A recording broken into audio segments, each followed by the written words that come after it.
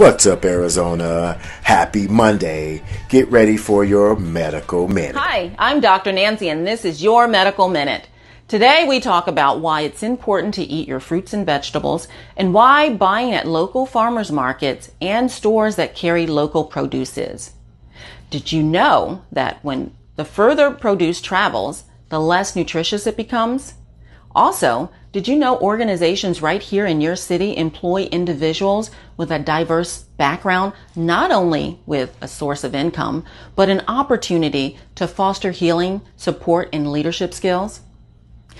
Also, an adult requires 5 to 10 servings per day of fruits and vegetables.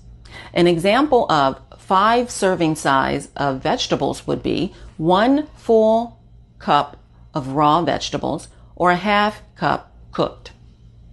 1 serving size, an example of a fruit would be a small apple, a small pear, a cup of grapes, or 2 tablespoons full of dried fruits.